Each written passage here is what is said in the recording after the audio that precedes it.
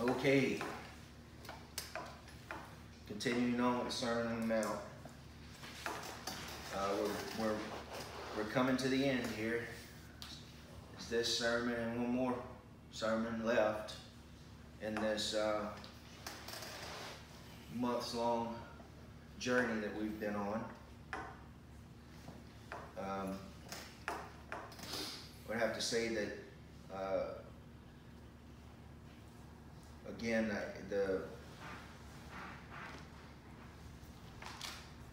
I have to rely on the promise that Jesus spoke himself. He says that the Father gave him all that would be saved, and that none will be plucked out of his hand. That he is the one that's going to sustain us and keep us.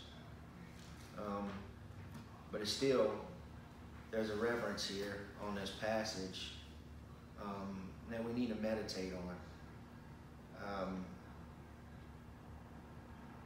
That self-reflection that I ask that we all have.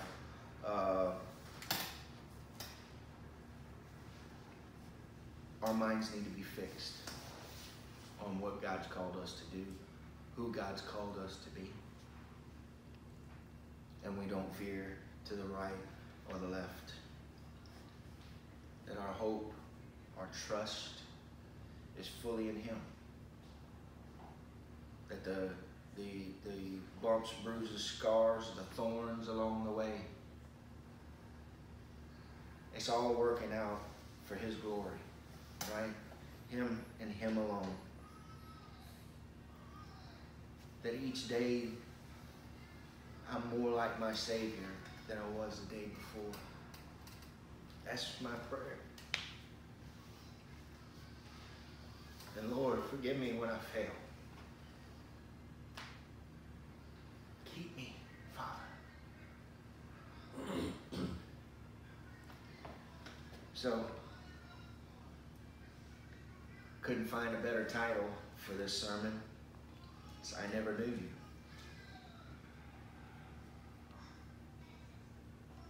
Man, I'm gonna have a hard time getting through this one. So the main passage is Matthew 7, verses 21 through 23.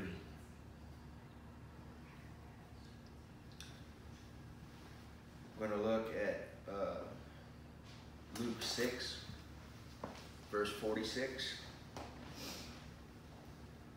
Matthew chapter 12, verse 50. Romans chapter 2, verses 12 through 29. James chapter 1, verses 21 through 27. Matthew 25, verses 1 through 13. Luke chapter 13, verses 22 through 30. Prophet Malachi, chapter 3, verses 16 through 18. Back to Matthew chapter 10, verses 16 through 39. Psalm 101.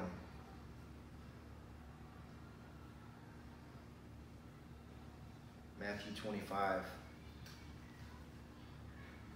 31 through 46. Psalm 6 and Psalm 5. As I said, there's a lot here, but it's not all of it. For 3 verses to have 20 passages tied to it, and that's just from my Bible, the ESV version that I read from. 20 passages connected to 3 verses. Whoa. It's not just simple. It's not just a simple reading of 3 verses.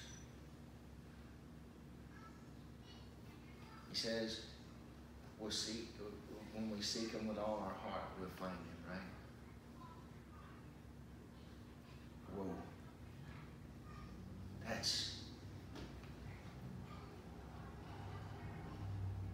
That hit me in my core as I was preparing this morning. We don't hardly put the effort at all into reading the Bible as it's given to us.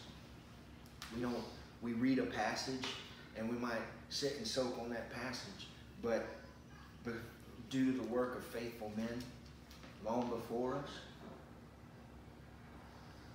we can do the easy works given to us in most of our Bibles. You take the time to look. And I think this is what it overwhelmed me as I read each individual, every passage that I cited to you, plus the others this morning. I was overwhelmed, completely overwhelmed.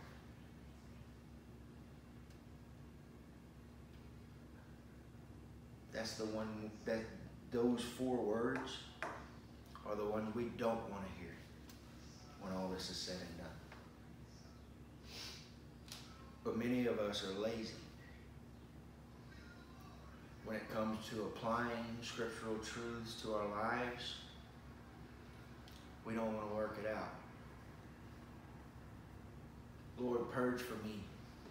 Purge from me that cheap grace model that is preached from pulpits today. Purge from me that. I don't want it.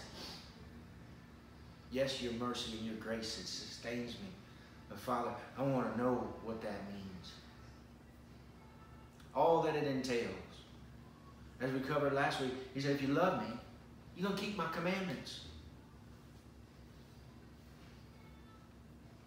And then we discussed a few weeks prior when Jesus was talking about the woe to the Pharisees, that they went way past what God said and were putting unnecessary burdens on the people. And then all those unnecessary burdens on the people that they put, he said, in all your proselytizing and all you're going about, chasing after one person, you've made them a twofold son of Satan, because of all the extra stuff that you keep placing on these people. And I just simply, look, if you love me, keep my commandments. He condensed them for us. He condensed them for us. And they tried to trick him. He said, what's the greatest commandment? He said, love the Lord with all your heart, soul, mind, and strength. That's the first 4, as we discussed last week. And then love your neighbor. The second one's like it. Love your neighbor as yourself. That's the last 6 commandments. He hit them with all of it. You can't take away from it. And then we discussed last week, a good tree is going to produce good fruit. Bad tree is going to produce bad fruit. And a good tree is not going to produce bad fruit. And a bad tree is not going to produce good fruit. There's no middling around with all this. There's no taking it lightly. And I say this because the one we put our trust in laid his life down for us as the model. There's no halfway. In fact, there's no halfway Christian. There's no halfway saint. You either in or you out. Which brings us to today. Matthew 7, verse 21. Not everyone who says to me, Lord, Lord, will enter the kingdom of heaven, but the one who does the will of my Father who is in heaven. On that day, many will say to me, Lord, Lord, did we not prophesy in your name, and cast out demons in your name, and do many mighty works in your name? And I will declare to them, I never knew you. Depart from me, you workers of lawlessness.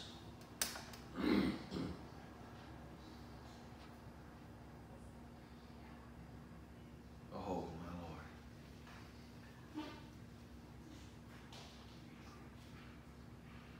Process that.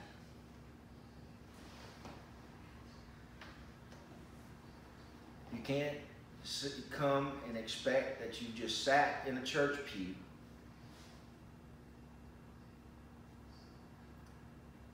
gave offerings every now and again, volunteered sparsely, and think that you got your ticket punched. Not how it works. In fact, Jesus says, if any man wants to come after me, let him deny himself, pick up his cross, and follow me. Follow him.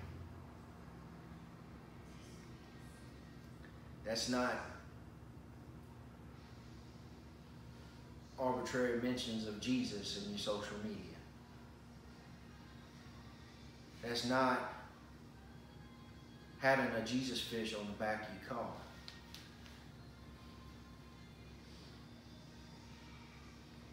All superficial stuff.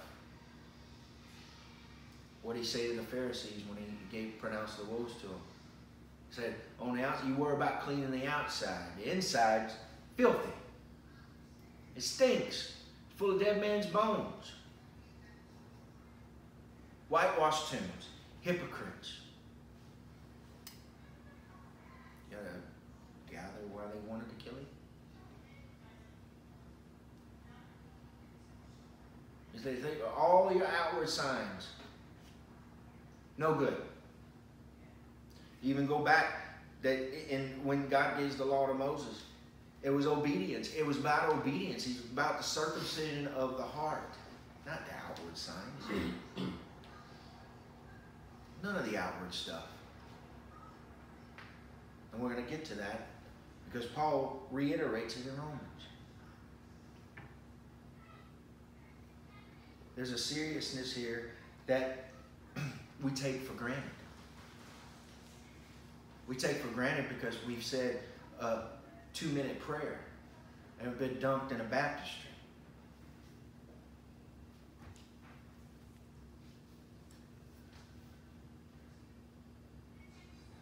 Not the outward stuff. Outward stuff should be a sign of the inward stuff. But if you're empty on the inside, if you don't love him with all your heart, your soul, your mind, and your strength, then you're that cup that's clean on the outside and full of filth on the inside.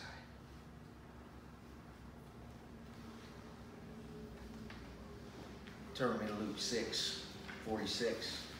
You know I don't like isolating on one verse, but it's to a point.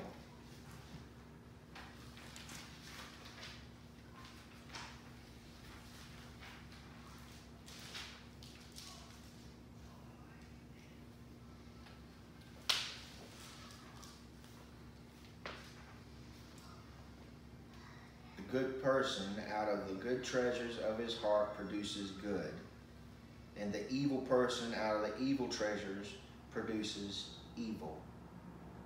For out of the abundance of the heart, the mouth speaks. All right. That was what? That was 45.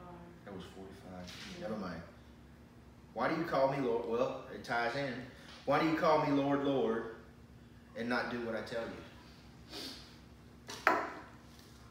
Why do you call me Lord, Lord, and not do what I tell you? On that day, many of you will say to me, Lord, Lord. Did we not prophesy in your name, and cast out demons in your name, and do many mighty works in your name? And then I will declare to them, I never knew you. Depart from me, you workers of lawlessness.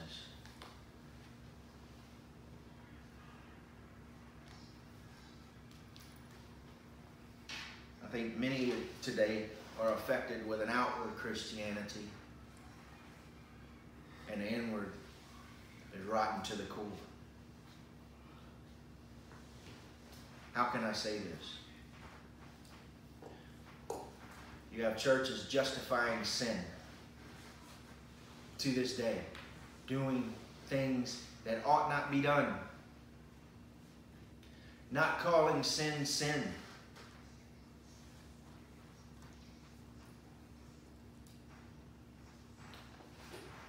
Mothers and fathers not leading their homes as they should.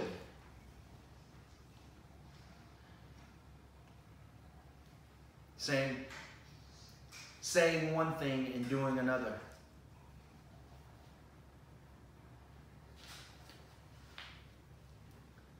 You can't pretend to be a bride of Christ, and the inner self has not been purified the way Christ commands it to be purified. Can't be done. You fall into that category of the Lord, Lord. Didn't we do this and didn't we do that? Outward work. Outward work. Many people think because they volunteer in a church building that somehow it's a penance and they punched their ticket. That's the outward stuff. That's what he's saying in verse 22. Well, didn't we volunteer? Didn't we feed the homeless or give our clothes away? Or, did this and this and this? And he's like, I'll declare you depart from me. I never knew you.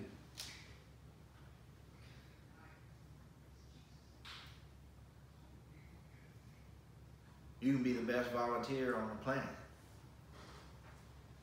if you don't have Christ inside. It's all for naught. He says, if you love me, you'll obey my commandments.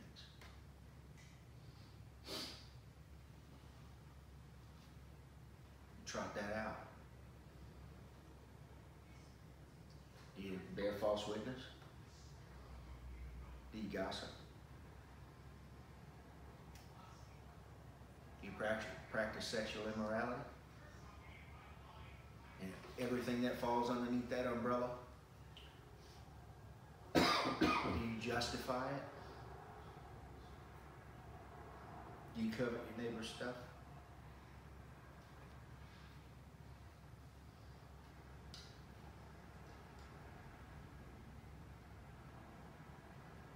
Do you love your neighbor?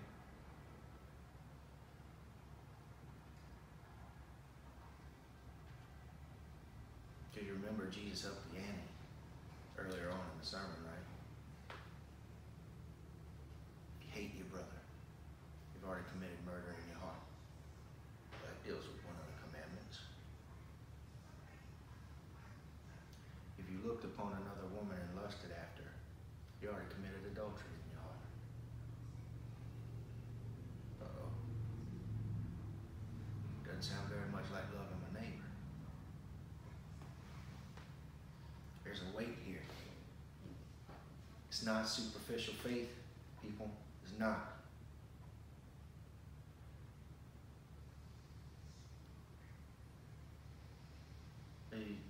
What did Jesus or God say in Isaiah?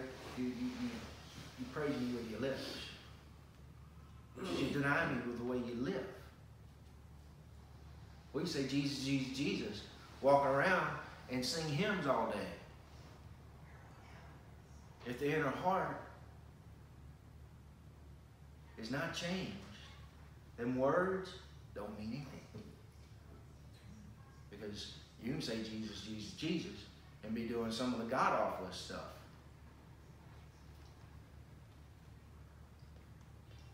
Heart, circumcision of the heart. God, change me.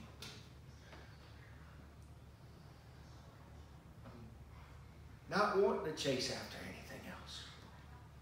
You and you alone. You're my salvation, my rock.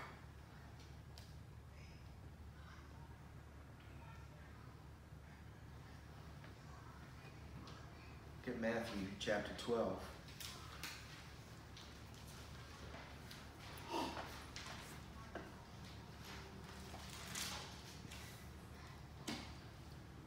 Chapter 12, verse 50.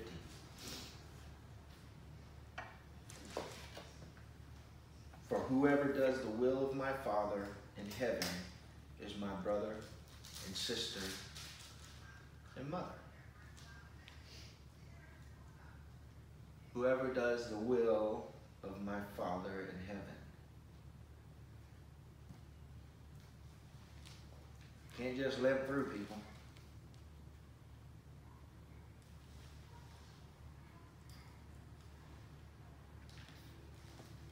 Please don't get me confused. I'm not talking works salvation here. I'm not. I'm not talking legalism. I'm not.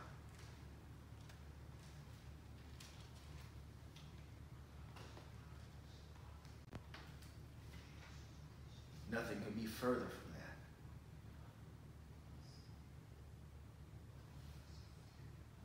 Let's look at Romans chapter 2. So we'll just dive in.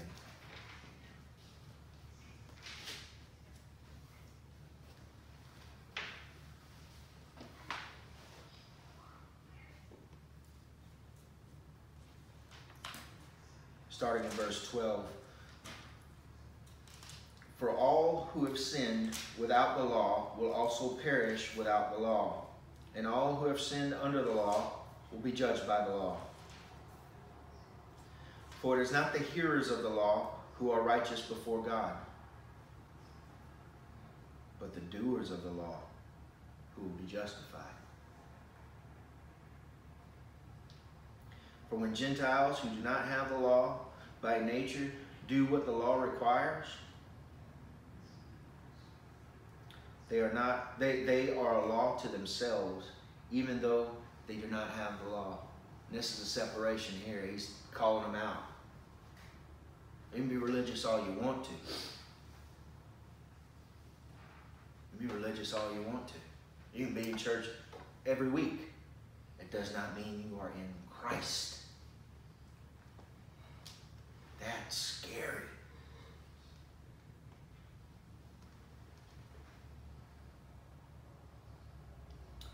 They show that the work of the law is written on their hearts, while their conscience also bears witness, and their conflicting thoughts accuse or even excuse them. What did he say in Jeremiah? There was going to come a time underneath that new covenant where his law was going to be written on the heart. Here we see it, laying it out as the church age is beginning. Where have we gone?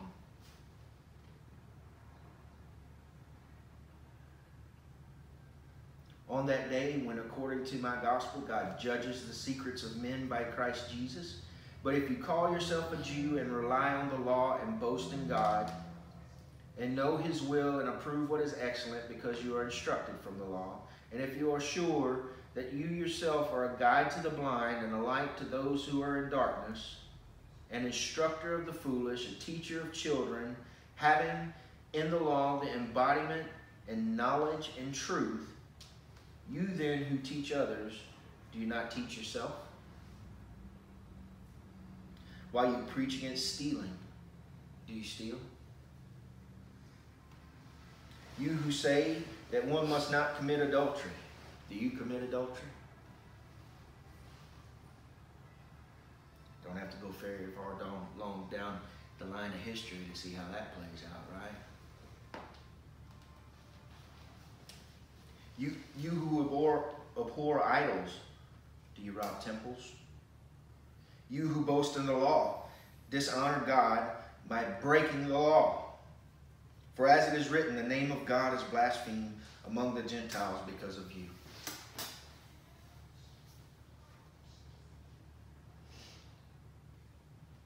I'll take that today. The name of Christ is blasphemed because of you. because of me.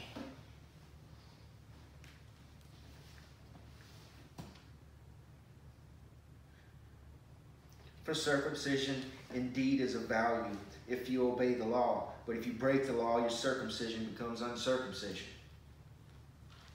So if a man who is uncircumcised keeps the precepts of the law, will not his uncircumcision be regarded as circumcision? Obedience. Obedience.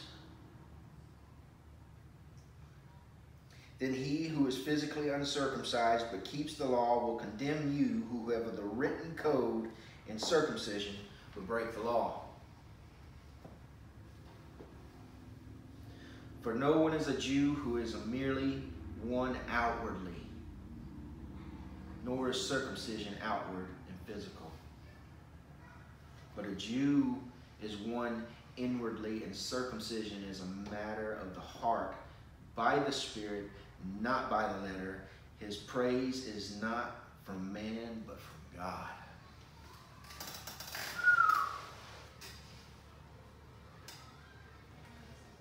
All your outward religious activity,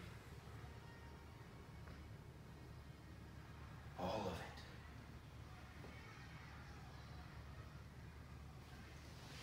you say the words, you want the truth, but you practice falsehood.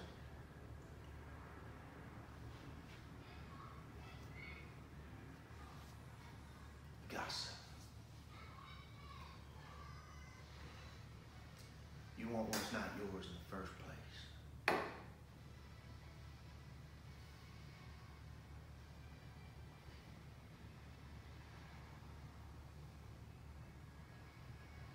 Prefer obedience to sacrifice.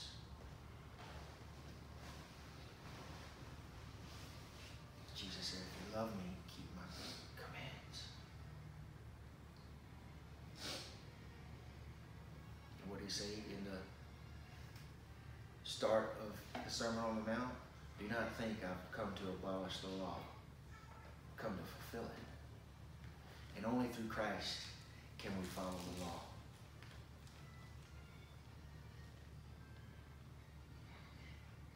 But it can't be just lip service.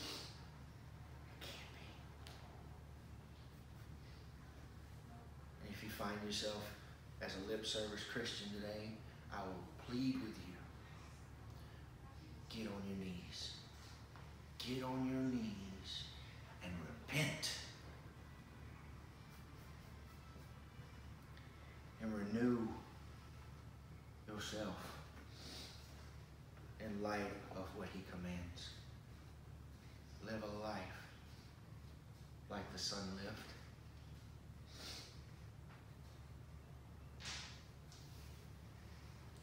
James chapter 1.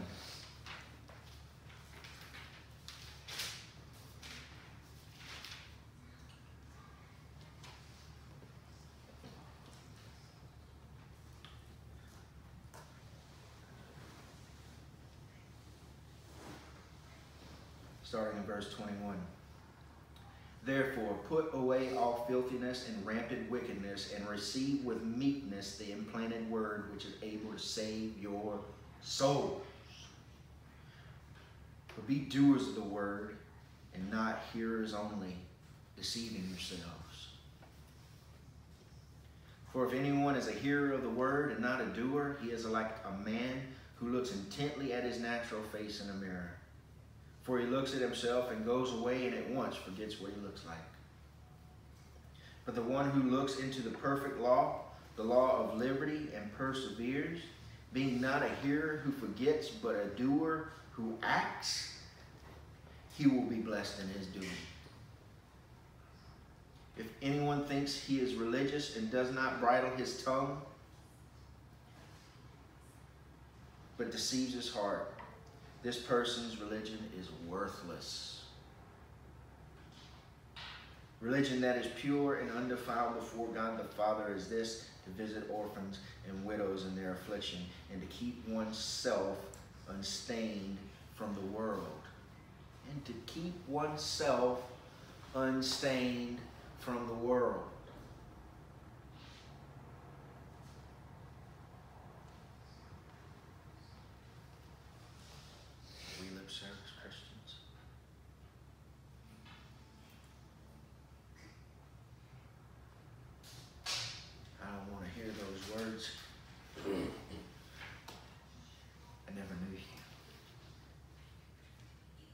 what he describes in verse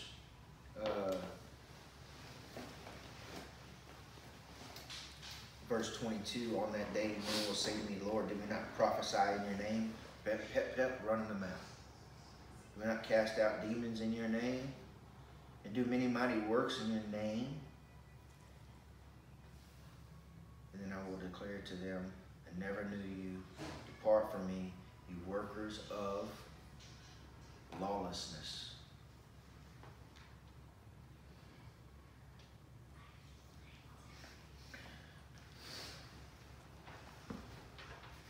Is this making sense? Is this clear? A clear message?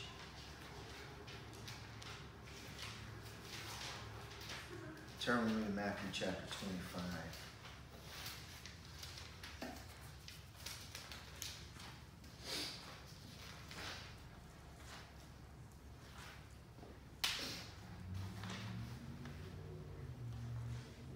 This is one of Jesus' parables, the parables of the 10 virgins.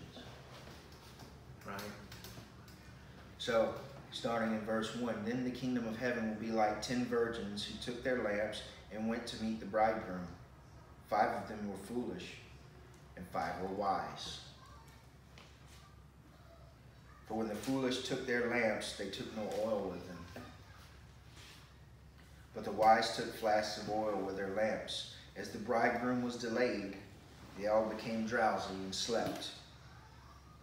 But at midnight there was a cry, here is the bridegroom, come out to meet him. Then all those virgins rose and trimmed their lamps. And the foolish said to the wise, give us some of your oil, for our lamps are going out. But the wise answered, saying, since there will not be enough for us and for you, go rather to the dealers and buy for yourselves. And while they were going to buy, the bridegroom came, and those who were ready went in and with him to the marriage feast, and the door was shut. Afterward, the other virgins came also, saying, Lord, Lord, open to us. But he answered, truly I say to you, I do not know you. Watch therefore, for you know neither the day nor the hour. Most of us live our lives as if we've got time. Right? Well, I'll get that right tomorrow. I'll go reconcile this situation tomorrow. I'll repent tomorrow. What he's describing in this parable is religious versus followers.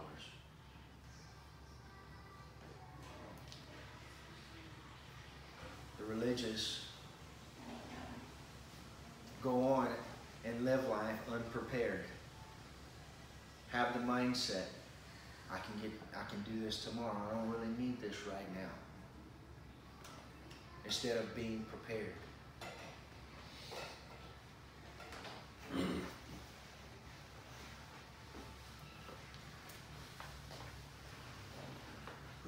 Contrast that with Matthew 7. Lord, Lord, did we not prophesy in your name? Did we not do all these things? Doing the outward stuff, the inward stuff is all jacked. I never knew you. Lord, know me. Know me.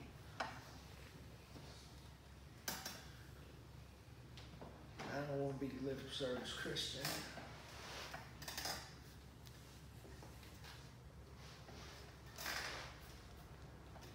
I want to follow you with all that I am. For I know there's nothing else good out there. Nothing. Nothing that can satisfy. Nothing at all.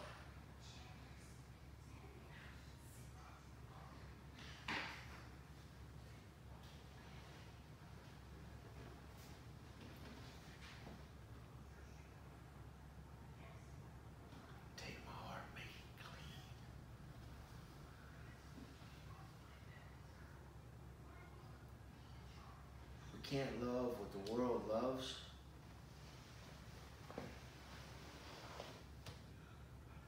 and think that we're in Him at all. This is playing out in spades right now, in the world we live in right now. Christian, you're called out. God has not given me a spirit of fear. He's given me a sound mind.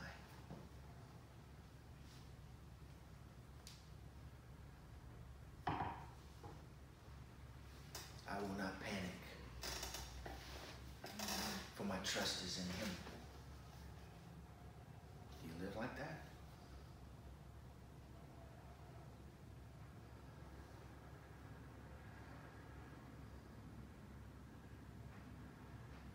Because the difference is those running around in panic, they're saying, Jesus, Jesus now. I don't have to draw the parallel any further, do I?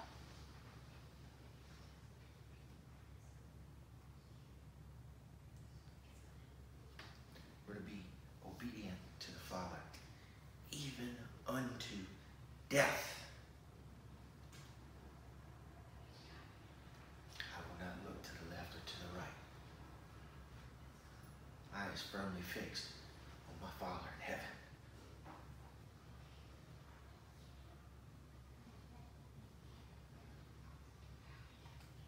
I will not be a panicked Chicken Little, because I know who holds the future, and I know who set the order of my days, and I know that He knows the number of the hairs on my head, and He knows my first day from my last day. Shall I not trust Him?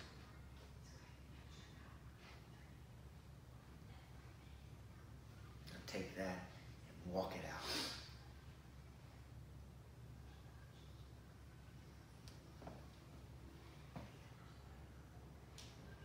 Let's look at Luke chapter 13.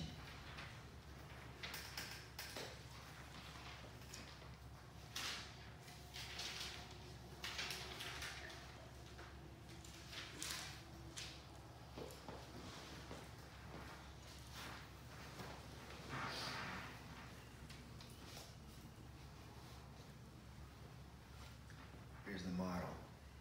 Luke chapter 13 started in verse 22. And He said to His disciples, therefore I tell you, do not be anxious about your life, what you will eat, nor about your body, what you will put on.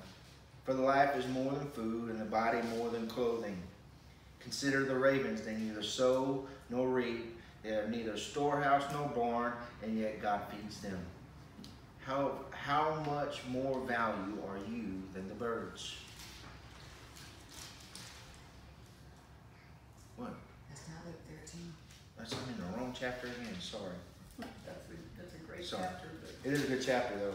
Sorry about that. Chapter 13, starting verse 22. Sorry. He went on his way through towns and villages, teaching and journeying towards Jerusalem. And someone said to him, Lord, will those who are saved be few? And He said to them, strive to enter through the narrow door. For many, I tell you, will seek to enter and will not be able. When once the master of the house has risen and shut the door, and you begin to stand outside and knock at the door, saying, Lord, open to us, then He will answer you, I do not know where you come from. Then you will begin to say, we ate and drank in your presence, and you taught in our street. But He will say, I tell you, I do not know where you come from. Depart from me, all you workers of evil. In that place there will be weeping and gnashing of teeth when you see Abraham and Isaac and Jacob and all the prophets in the kingdom of God, but you yourselves cast out. And people will come from the east and west, from the north and south, and recline at the table in the kingdom of God. And behold, some are last who will be first, and some are first who will be last. You see all of there's a weight here. There's several passages I never knew. Never knew.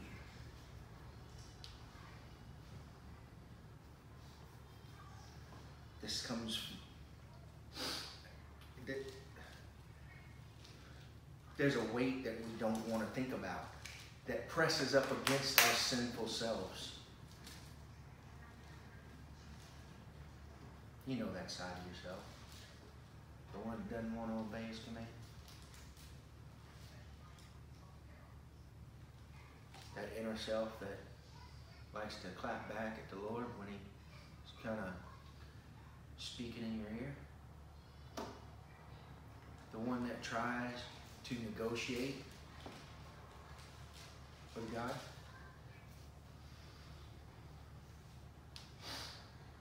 Really?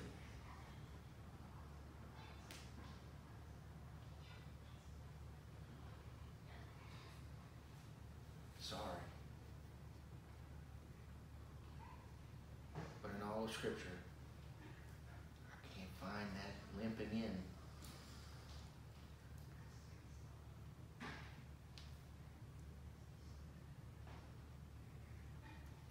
Being a Christian will cost you your life. All of your life. Not just some. Not just the parts where it's convenient, where you feel safe.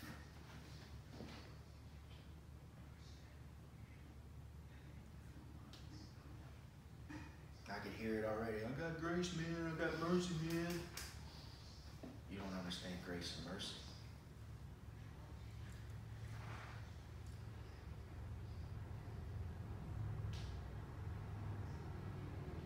Picture of what grace and mercy is.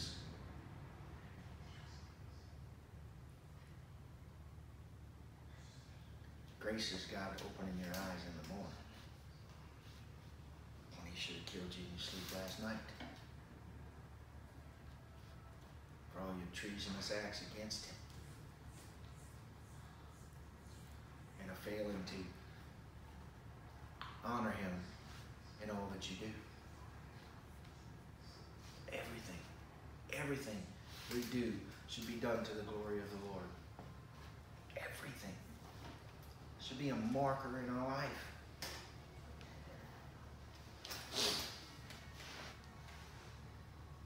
And our life should be a picture of that.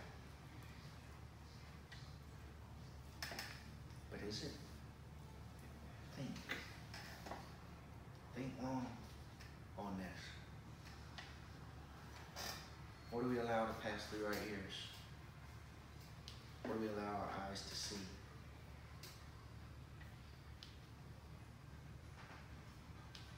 How quickly do we speak out in anger? You go just a couple verses above what I covered in James.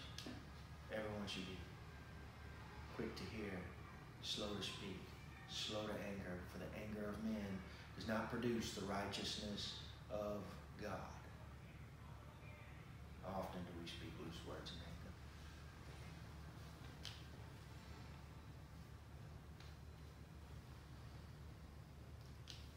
I'm sorry. There's a tension here that it's not me that said it.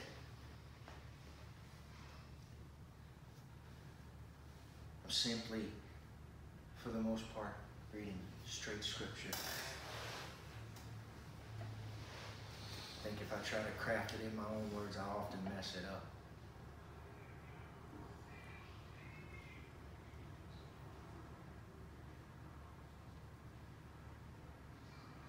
Lord, let us honor you with our lives in all that we do every day.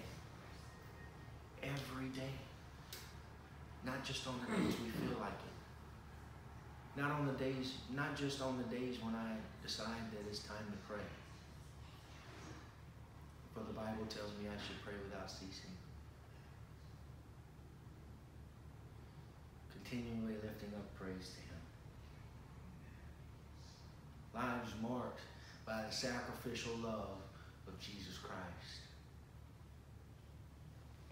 Not flipping out on somebody when they don't do something you want, or speaking against a brother or sister and not knowing their circumstances. Reaching out in love. It's not simply that we can say the name Jesus.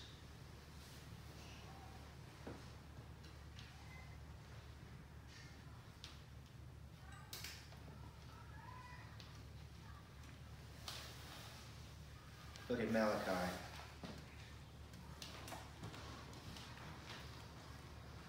Chapter 3.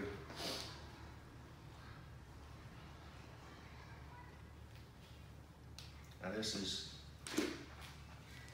some hundreds of years before Jesus shows up on the scene, right? There was a gap there when the last prophet died to John the Baptist and Jesus showing up on the scene. Now, you take this passage and you flip over into Revelation, but you'll see where I'm going, okay? Then, starting in verse 16 of chapter 3. Then those who feared the Lord spoke with one another. The Lord paid attention and heard them, and a book of remembrance was written before him of those who feared the Lord and esteemed his name. They shall be mine, says the Lord of hosts, in the day when I make up my treasured possession, and I will spare them as a man spares his son who serves him. Then once more you shall see the distinction between the righteous and the wicked, between one who serves God and one who does not serve him. There's a distinction, a very marked distinction. You turn over into Revelation, not going there, but everyone whose name was not found in the Lamb's Book of Life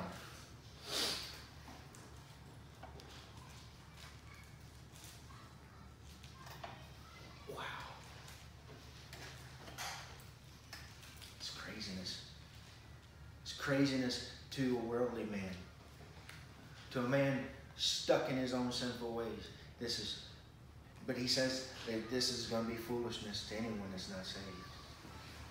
They're just not going to get it. If this word's piercing your heart today, thank God.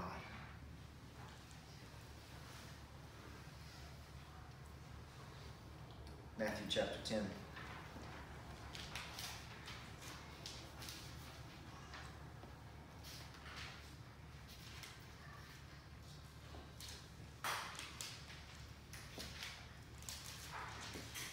Behold, starting in verse 16, behold, I am sending you out as sheep in the midst of wolves. So be wise as serpents and innocent as doves. Beware of men, for they will deliver you over to the courts and flog you in their synagogues, and you will be dragged before governors and kings for my sake, to bear witness before them and the Gentiles. When they deliver you over, do not be anxious how you are to speak or what you are to say, and what you are to say, for what you are to say will be given to you in that hour. For it is not you who speak, but the Spirit of your Father speaking through you. Brother will deliver brother over to death, and the father his child. And children will rise against parents and have them put to death. And you will be hated for all of my name's sake. But the one who endures to the end will be saved. When they persecute you in one town, flee to the next. For truly I say to you, you will not have gone through all the towns of Israel before the Son of Man comes. A disciple is not above his teacher, nor a servant above his master. It is enough for the disciple to be like his teacher, and the servant like his master. If you have called the master of the house Beelzebub, how much more will they malign those of his household?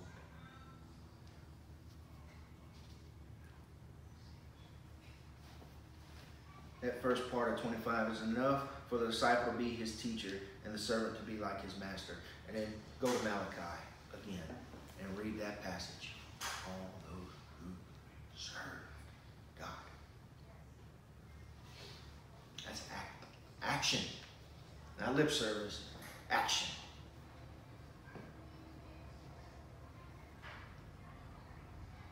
And as we're winding down, turn to Psalm 101.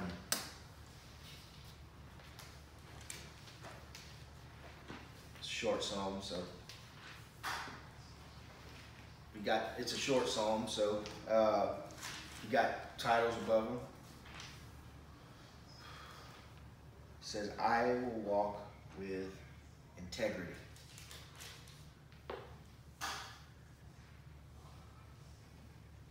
I will sing of steadfast love and justice to you, O Lord. I will make music. I will ponder the way that is blameless. Oh, when will you come to me? I will walk with integrity of heart within my house. I will not set before my eyes anything that is worthless. I hate the work of those who fall away. It shall not cling to me. A perverse heart shall be far from me. I will know nothing of evil. Whoever slanders his neighbor secretly, I will destroy. Whoever has a haughty look and an arrogant heart, I will not endure. I will look with favor on the faithful in the land, that they may dwell with me. He who walks in the way that is blameless shall minister to me. No one who practices deceit shall dwell in my house. No one who utters lies shall continue before my eyes. Morning by morning I will destroy all the wicked in the land, cutting off all the evildoers from the city of the Lord. You think he doesn't have some seriousness about the holiness that is supposed to be an outpouring in our lives? What did Peter say? Be holy, for I am holy.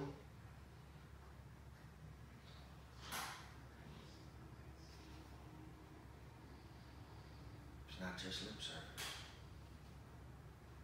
Lip service gets you the passage that we're discussing today. Matthew 25. And I know we're flipping a lot, but it's to a point, so.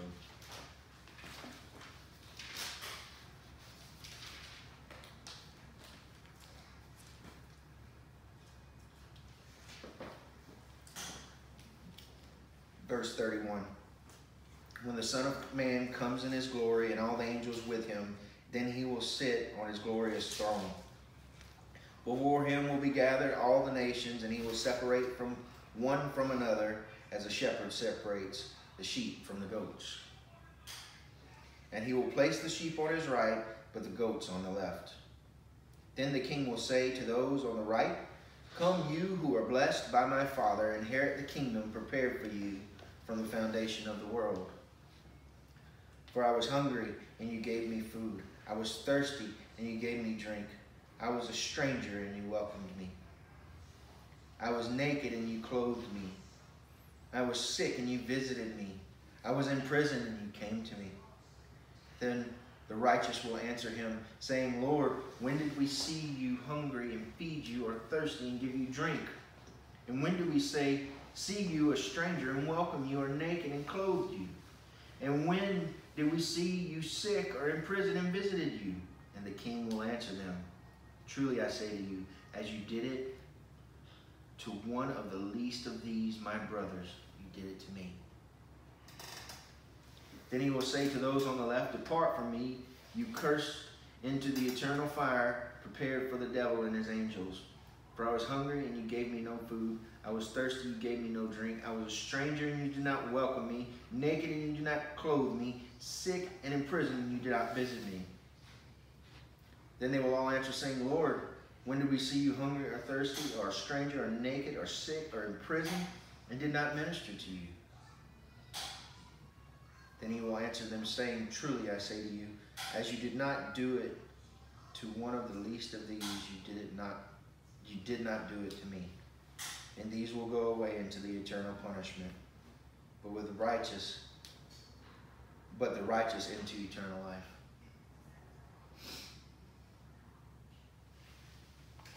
Can't be a lip service Christian.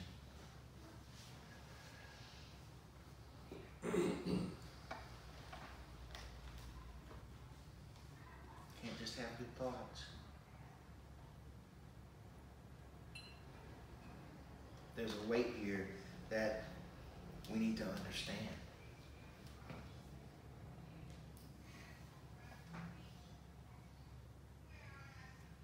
There's a stripping away in our lives, each of our individual lives, that needs to happen.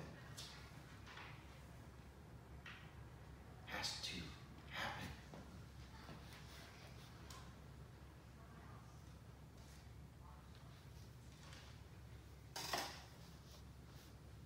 We can't keep tripping along in the same pattern of sin.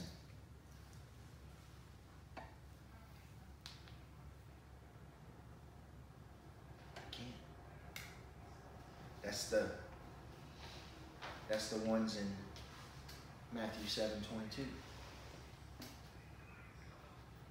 And I can do this religious activity, but if I don't have a heart for God and after God, then every little thing that I do with my hands doesn't mean a thing. Nothing.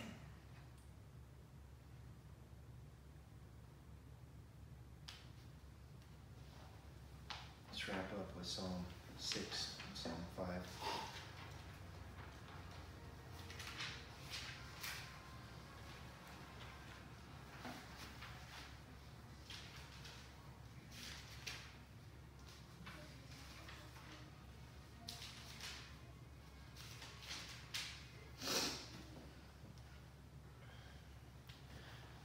Verse 1.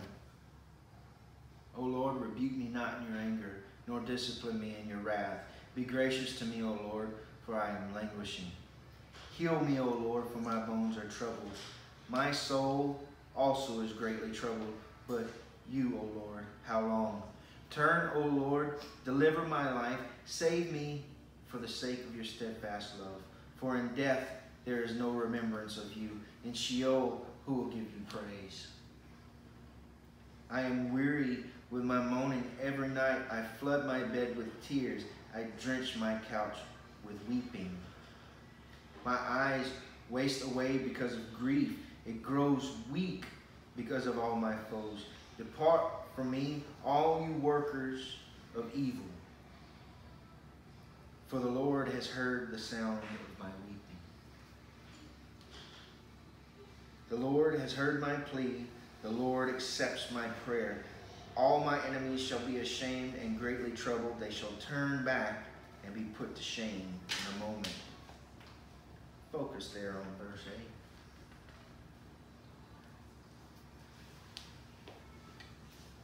Jesus was quoting directly from David himself in verse 22. Or no, verse 23. Apart from me, never knew you. You workers of lawlessness.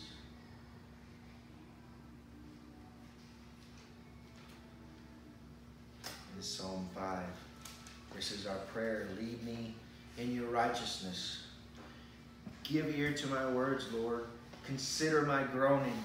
Give attention to the sound of my cry. My King and my God, for you do I pray. How often do we pray that? Lord, just give me you. That's all I want. That's all I need is you. How often have you grown before the Lord? Have you grieved for your sin?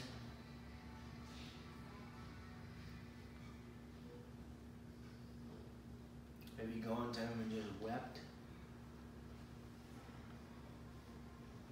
Giving him honor and glory?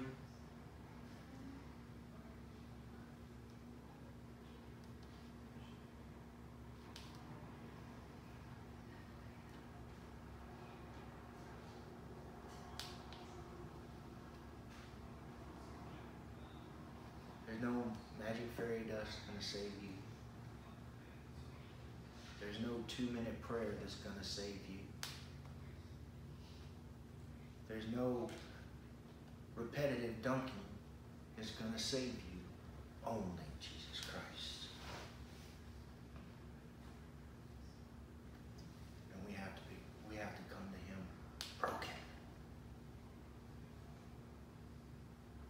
Because a stiff-necked person not going to acknowledge his failures, his faults to Jesus Christ. You cannot be stiff-necked. How often have we wept over our own wickedness, our own evil heart?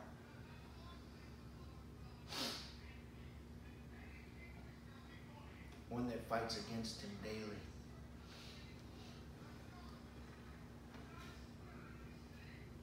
When He speaks to us, do we listen? Do we obey? Because it's not just hearers only, right? We covered that. Not hearers only, but doers.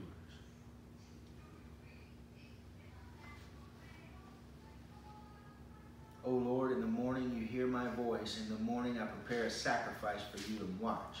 For you are not a God who delights in wickedness. Evil may not dwell with you.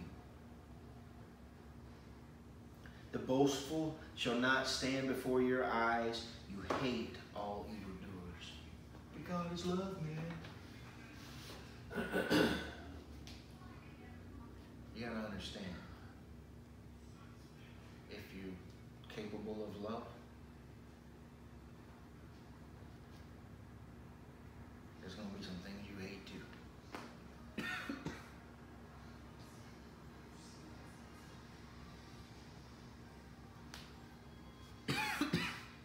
God is not some hippie sky fairy.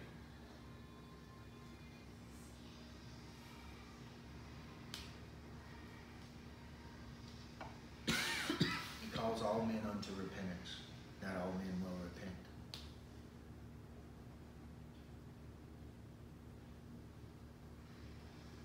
Are you stiff-necked against Him? Do you not obey His clear teachings and commands? Will you not deny yourself? Pick up your cross and follow after Him? Following in the clear pattern that He set for us? That nothing's more important than the will of the Father. Read it. He wept and was in anguish in the Garden of Gethsemane, praying for the cup to pass from Him. But nevertheless, not my will, Father, but your will be done. What's that sin you don't want to let go of?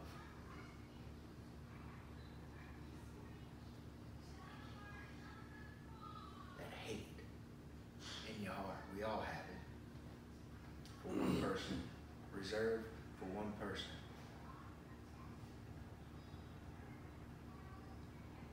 What did Jesus say about hate?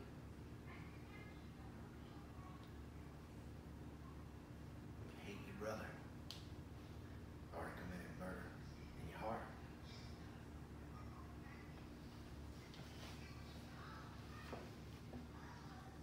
You destroy those who speak lies. The Lord abhors the bloodthirsty and deceitful man. But I, through the abundance of your steadfast love, will enter your house. I will bow down toward your holy temple in the fear of you. Lead me, O Lord, in your righteousness because of mine enemies. Make your way straight before me. For there is no truth in their mouth. Their inmost self is destruction. Their throat is an open grave. They flatter with their tongue. Lip service Christians.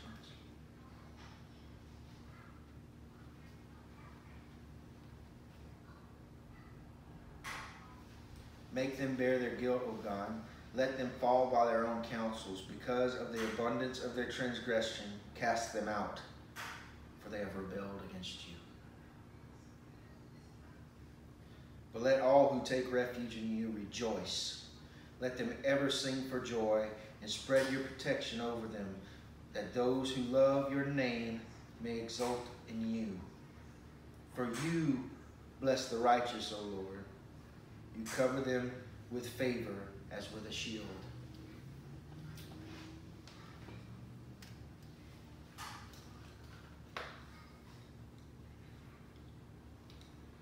We know that no man does good. No, not one. And the only reason that we can stand before the Father is because we're covered in the blood of the Lamb.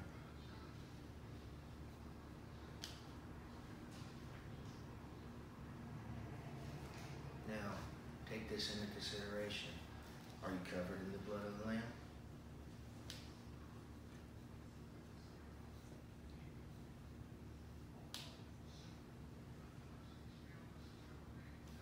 Do we obey God rather than men?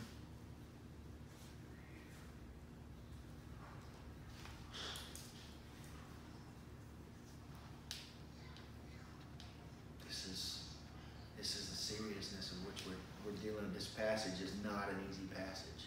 I didn't even go through all of the verses on it. When it's all tied back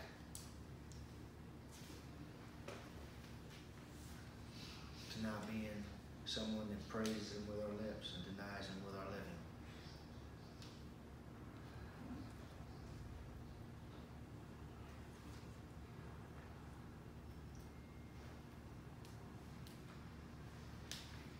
We can't be in the club one night and in church the next morning. Can't be watching all kinds of filth one day and singing hymns the next. We can't gossip against our neighbor one day and then say glory, hallelujah the next. We can't lie one day and then sing His praises the next. There should be a continual process of sanctification in our lives playing out. More and more, we're not who we used to be. Thank the Lord.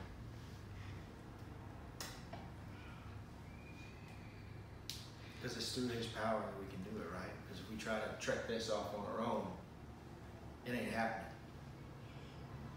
I've tried and failed that enough times to choke somebody out. I can't do it on my own. But God gave me a promise. He'd keep me in perfect peace whose mind is set on Him. Set on Him. Not set on Him and everything else. Set on Him, not set on Him in the things I think I can control with my own hands. Set on Him.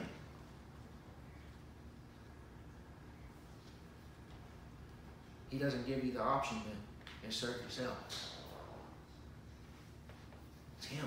It's Him alone that gets the glory.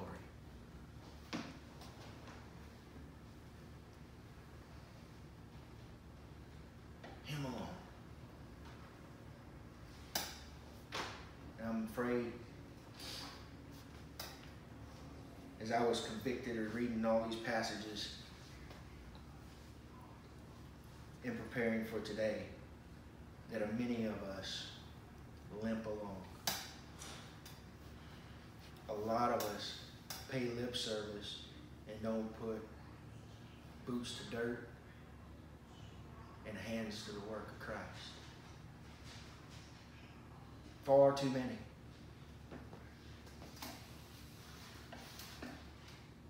And there's nothing new under the sun, right? Nothing new. The same thing that I'm saying today, Paul said to the church in Rome back over 2,000 years ago. We covered it today in Romans chapter 2.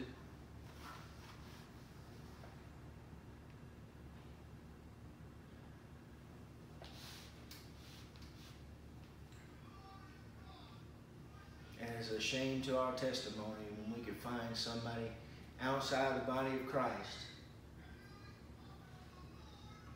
who's more obedient, unknowingly more obedient to God than we ourselves are. Shame on us. Shame on us.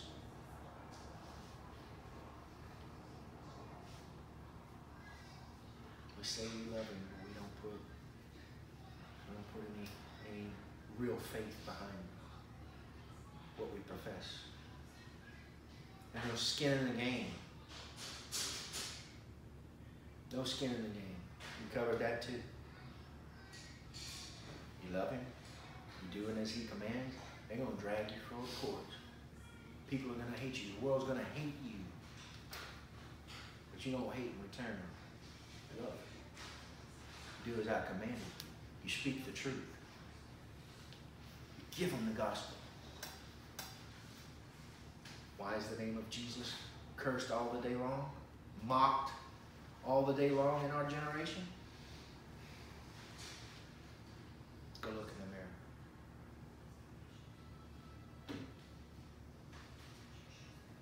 And that's the truth of it.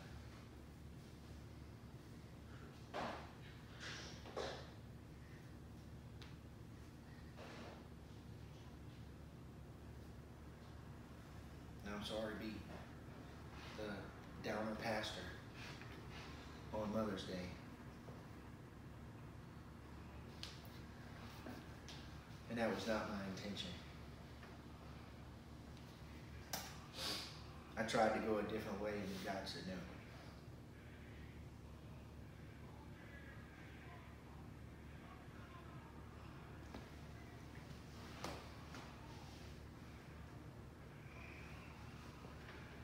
How do we sustain our faith? We'll get into that next week. Every thought, every deed, taking captive to Christ. Foundation, Christ. We sang it this morning, on Christ the solid rock I stand. All other ground is sinking sand.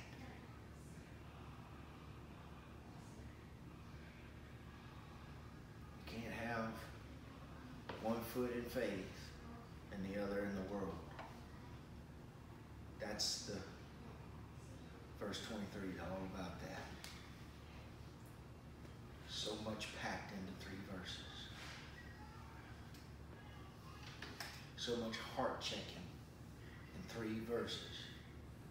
I'd have never thought of it. But thank you, God, for the clear instruction of your word.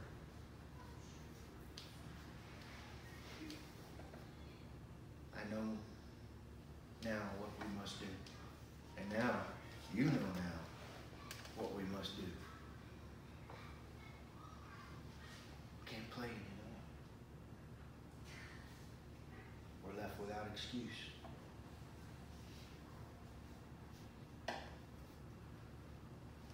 Lord, thank you for the clear instruction of your word. Lord, forgive us for all the days where we've taken you for granted. Taking your word for granted. Father, going on our own way down a path that surely leads to destruction. Thank you for your Son who has plucked us out of that. Lord, help us to live a life that honors you with thankful hearts for the gift freely given, which is your Son. He's given us the pathway. He's marked out the path. Lord, help us to be not ignorant of that path. Help us to be ones that focus on what you have to say. And Lord, give us the courage to not let it just be lip service.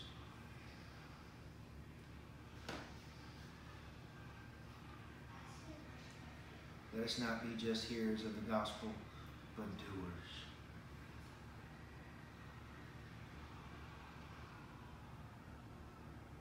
Take these words today, Lord, write them on the walls of our hearts.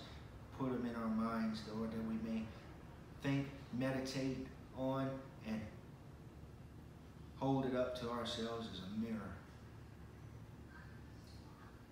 And Lord, as the days, whatever days you bless us with left on this planet, let it be about living all of this life to your glory, not to our own.